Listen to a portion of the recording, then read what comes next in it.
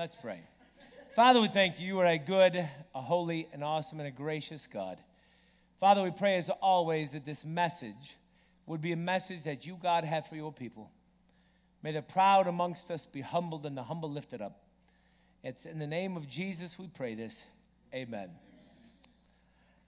Bill, I forgot to bring down the controller. Can you run that down to me, please? But you guys know where to go. We're opening up to the book of Matthew, chapter 5. Matthew, chapter 5. We're going through the Beatitudes. And the reason we're going through the Beatitudes, this started way back when it started, on how we are to witness to this current culture. And it morphed into the Beatitudes, because the Beatitudes really are, Jesus is in front of the crowds, and he's gathering his disciples together. And what we're seeing here is not just the attitude, but the character attributes, really, of Christ himself, and how we are being conformed to the likeness of Jesus Christ. Matthew chapter 5, beginning at verse 1. Say amen if you're there. Amen. Seeing the crowds, he went up on the mountain. And when he sat down, his disciples came to him.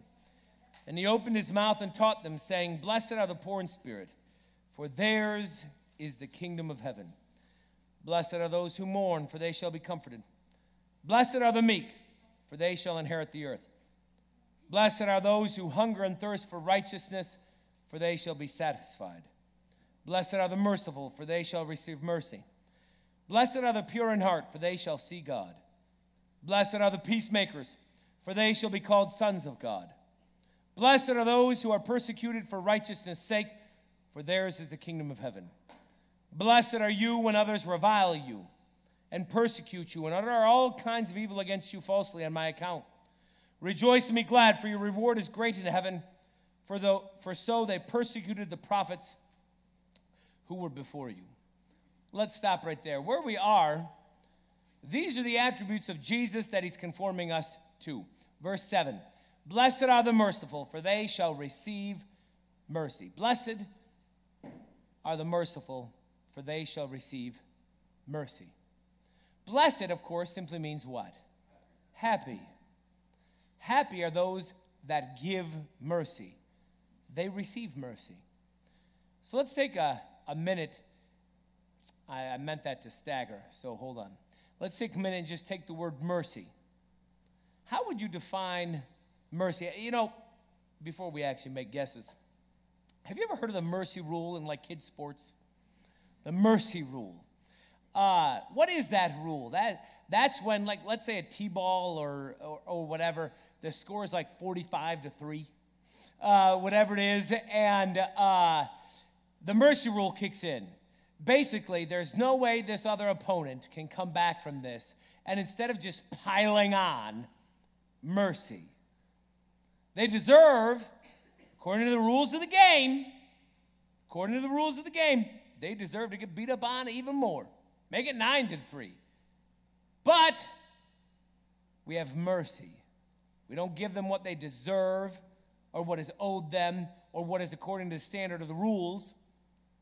We stop there and we give them mercy. All right. What about some of these more violent sports? You know, like the wrestling or the MMA or whatever else is. It's not wrestling, it's MMA.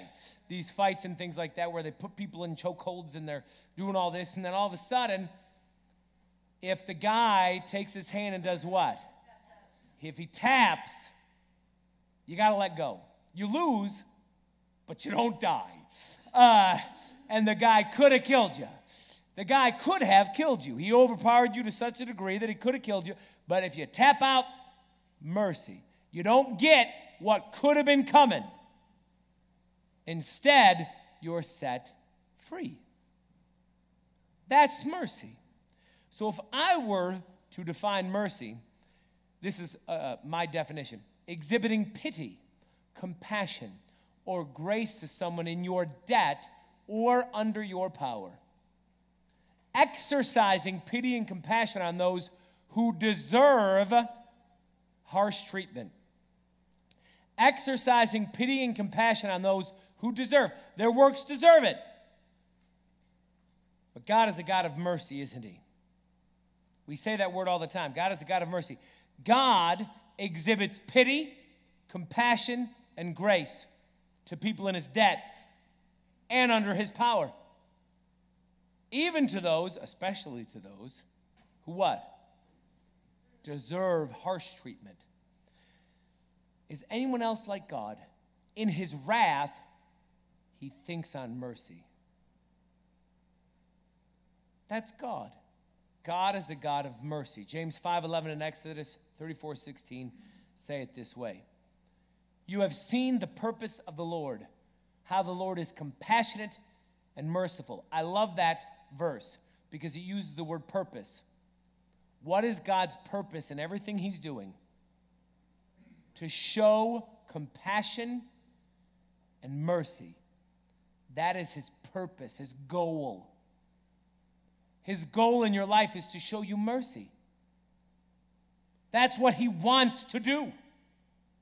He yearns to be merciful. The Lord, a God merciful and gracious, slow to anger, and abounding in steadfast love and faithfulness. I want to highlight a couple of events in the life of Jesus to simply point this out. About how Jesus is God in the flesh. When we talk about the image of God, the Bible itself says that Jesus is the image of the invisible God. The reason Jesus plays so prominently on our windows is not because we believe him to be the most important person of the triune God. It's because when God tells us to think on him, who does he tell us to think on? Jesus. He's the image of God. So let's take some events from Jesus' life. God became flesh, and the person of Jesus. Was his life a life of mercy? Well, let's talk first, John 4.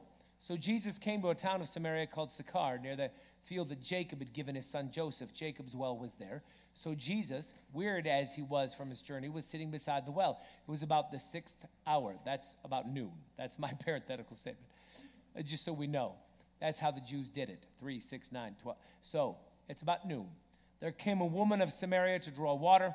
Jesus said to her, give me a drink. Now, when did the women of the day go to the well? In the early morning. They would go to the well in the early morning so that they would have water for the day. Well, this particular woman interrupts the middle of her day, goes to this well by herself. What's the reason for that? She's an outcast. Maybe it is shame. See, unlike other events, this lady, she is who we thought she was. According to the Bible, according to interaction with Jesus, she has not just had one husband, not two, not three, not four, but count them 5. And the guy that she was sleeping with wasn't even her husband. So instead of the town calling somebody a name that they aren't, the town was calling somebody a name that she was. She comes to the well at noon because the other women don't want to be seen with her. Maybe there is some shame there, or maybe it's just because I am who you think I am. Jesus travels all the way there just to meet this woman. A woman shamed, a woman deserving of the shame. He travels all the way there just to talk to her. Just to talk to her. Tells her about who he is. And John makes it very clear to this woman of Samaria that he is the Savior of the world, and that if she believes in him, all her past shame is washed away. He makes a special trip at a special time to that particular well to talk to that particular woman who was what we thought she was, to say, you are not too far gone. I do not want to give you what you deserve. I am a God of mercy and compassion. I want to forgive you, and out of you will come living water.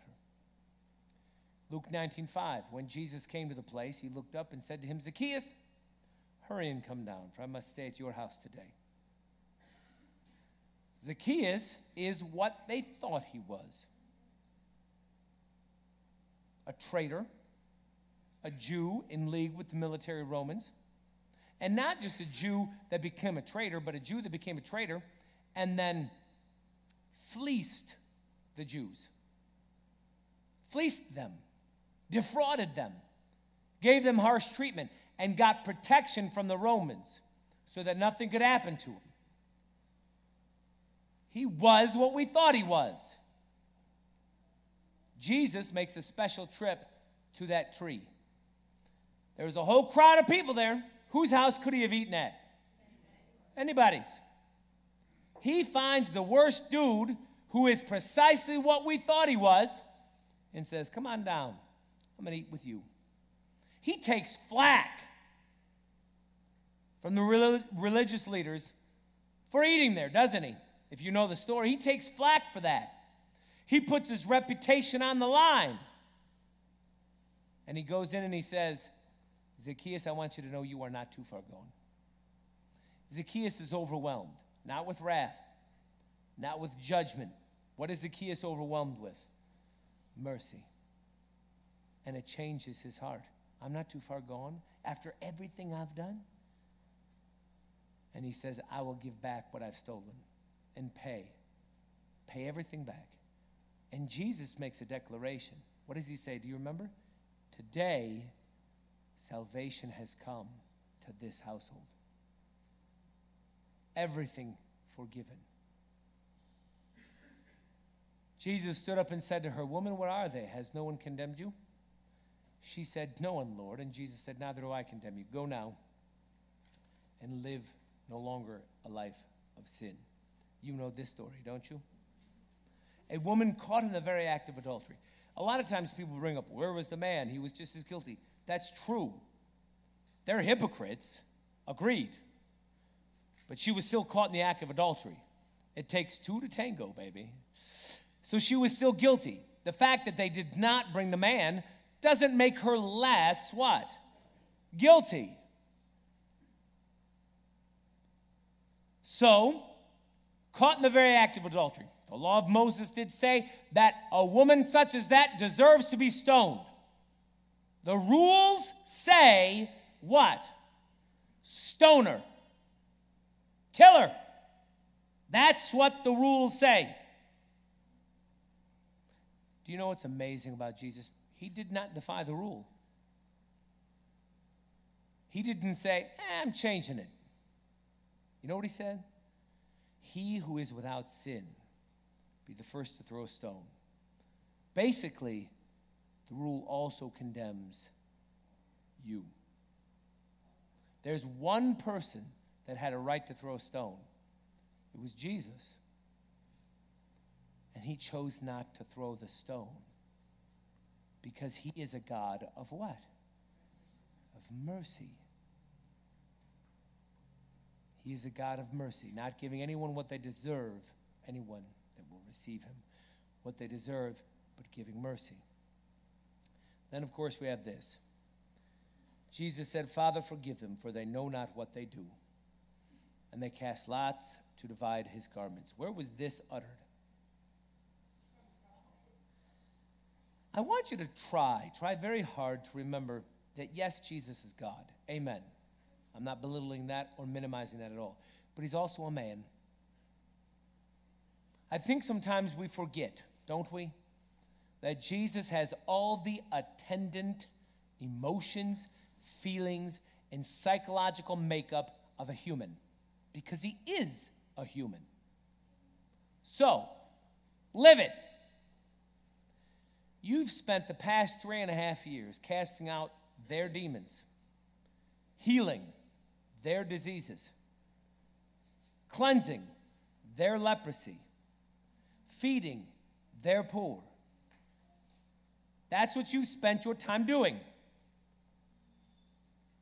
You ride into Jerusalem and they call you the Son of David. They say, save us, Hosanna. They throw down their cloaks for you. And then by the end of the week, perhaps, it's not explicit, but perhaps some of the people you healed, some of the people whose demons you cast out, are in a courtyard, and when it's you and the murderer, the crowd yells out, "Give us Barabbas!" You're looking at the very eyes of the people you healed, the very people whose demons were cast out.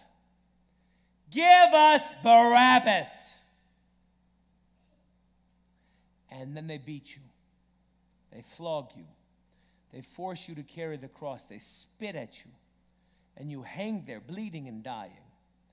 And the religious leaders look up at you and say, "He saved others, but he can't save himself.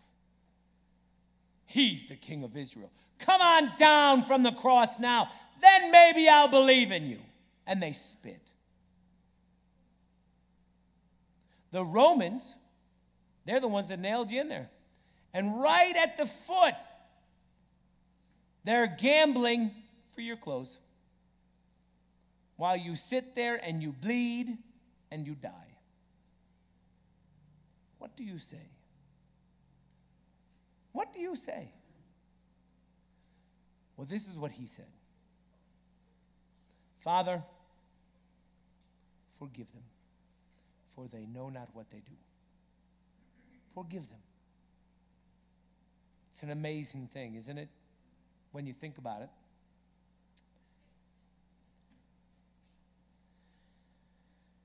You and I know what we are, if we're honest with ourselves.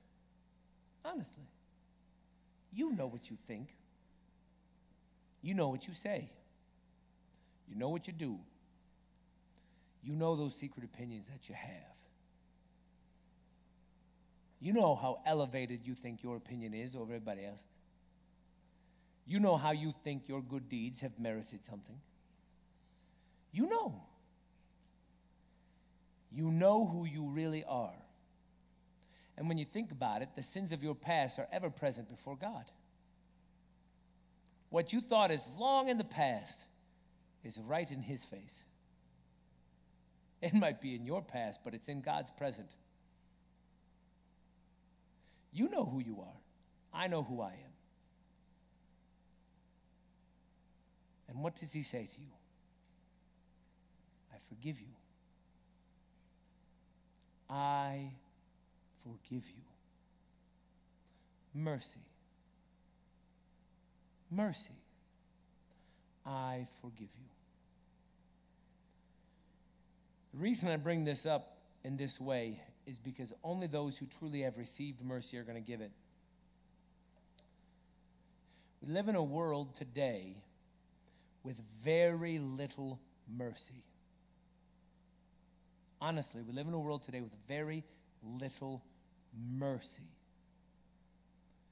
There's a whole lot of judgment. There's a whole lot of anger. There's a whole lot of, I hope they get their comeuppance. And I think the reason for that is because we don't really understand how much mercy we've been given. I want you to open, I don't usually have you turn to two places, but I do want you to open up to Luke 7, because it's not all going to fit on the screen, and I want you to be able to see it. So Luke 7, 36 to 50. Within context, Jesus is invited to a Pharisee's house. If you're unfamiliar, the Pharisees were the religious leaders of the day. Luke 7, 36 to 50. So he gets invited to the Pharisee, the religious leader's house. One of the Pharisees asked him to eat with him. And he went into the Pharisee's house and reclined at the table. And behold, a woman of the city who was a sinner, when she learned that he was reclining at table in the Pharisee's house, brought an alabaster flask of ointment And standing behind him and his feet, weeping, she began to wet his feet with her tears, and wiped them with the hair of her head, and kissed his feet, and anointed them with ointment. Now when the Pharisee who had invited him saw this, he said to himself, if this man were a prophet, he would have known who and what sort of woman this is, who is touching him, for she's a sinner. And Jesus, answering, said to them, Simon, I have something to say to you. And he answered, say it, teacher. A certain moneylender had 2 debtors. One owed 500 denarii and the other 50. When they could, denarii is a unit of monetary measurement. So just think $500, $50, that kind of a thing. Verse 42, when they could not pay, he canceled the debt of both. Now which of them will love him more? Simon answered, the one, I suppose, for whom he canceled a larger debt. And he said to him, you've judged rightly. Then turning toward the woman, he said to Simon, do you see this woman? I entered your house. You gave me no water for my feet, but she has wet my feet with her tears and wiped them with her hair. You gave me no kiss, but from the time I came in, she has not ceased to kiss my feet. You did not anoint my head with oil, but she has anointed my feet with ointment. Therefore I tell you, her sins, which are many, are forgiven. For she loved much, but he who is forgiven little loves little. And he said to her, your sins are forgiven. Then those who were at table with him began to say amongst themselves, who is this who even forgives sins? And he said to the woman, your faith has saved you. Go in peace. What's the key? The key is this verse right here. Her sins, which are many, are forgiven. What does Jesus admit here about the woman? She is what you say she is. It's because she understands the depth of what she needs forgiven that she then loves much. But you hypocritical Pharisee, you are under the impression that you barely have a debt to God. You're under the impression almost that God owes you for all your praying and all your Bible reading and all your outward holiness. You're under this faulty impression. Look what she did for me, because she understood the depth. Those who are forgiven much love much. Those who are forgiven little love little. If there is ever a time in your life, sometimes, with children and other things, you do need discipline in order to raise people. Amen to that, and I'm a big believer in discipline that my wife meets out. I'm a big believer in it. Having said that, if there's ever confusion in your mind between judgment and mercy, like what should I do? If there's ever a question, always, if you're going to make an error, make the error on the side of mercy. If an error must be made, mercy comes from the heart of God. Leave judgment up to him, shall we? Mercy comes from the heart of God. We live in an age of they deserve it, don't we? We live in an age of they deserve it.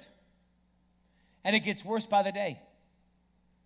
What we're coming out of, what we're coming out of in this whole pandemic thing, it is all wrapped up in they deserve it. They deserve it. Racial hatred, financial strife, shutdowns in government, people in government, whether you got the vaccine or you didn't. Everybody's mad. Everybody's judging. Let's pretend you're right on all the issues. Let's just pretend, shall we? You're right on every issue that you feel strongly about. And let's pretend your neighbor's wrong on all of them. If in your heart are secretly hoping for his comeuppance, you are in a dangerous spiritual position, brother and sister. Because if you want your wrong-headed neighbor to have his comeuppance, oh, you shall get yours. You shall get yours. You shall get yours. Mercy triumphs over judgment. Let God do the judging. Let us exhibit mercy. Do we really want to live in a world where those that deserve and those that don't? The goal of the Christian is that when they see people suffering, they give mercy. What would you think of me? It's not a threat any longer in the sense that we feel the threat. What would you think of me if someone with AIDS walked in and I said, it was dirty needles and wrong-headed morality. I gave you nothing. You did it to yourself. What would you think? I know I wouldn't do that, sweetie, but you have to play the game. Play the game. What would you think? Now, the reason you think that way is because you know it's not a threat, what? To you. Right? They're doing a good job, aren't they? Now everybody's a threat to everybody else. Everybody's a threat to everybody else. And no one is granted mercy. No one. Because we're all a threat to each other. Look at what they've done on how we think about people. They are no longer objects of mercy, even if they're wrong, even if they're making dumb choices. They're threats. You must ask yourself the question, would God have me judge, or would God have me give mercy? See, one who knows the depth of mercy they have received will freely give mercy to others. One who does not recognize the depth of mercy offered will not only not give mercy, but will forfeit mercy for themselves. If you have begun looking at people as a threat, they've got to you. They've got to you. They've got to you. People are created in the image of Almighty God. They are objects to be loved. It's that simple. And just to back this up, please listen to James 2:13. It's really hard to hear. For judgment is without mercy to one who shows no mercy. Look at that first sentence. Judgment is without mercy to those who show no mercy. Mercy triumphs over judgment. Blessed are the merciful, for they shall receive mercy. Really, people, we just need to understand how much we've been given. And then give that to those around us. Amen? Amen. God is good. All the time. Father, we thank you. You are a good, a holy, an awesome, and a gracious God. Father, I pray that you would protect us. Bless us. I pray, Father, that we would be agents of mercy, understanding the depth of mercy we've been given through Christ. It's in your name we pray this. Amen. Now that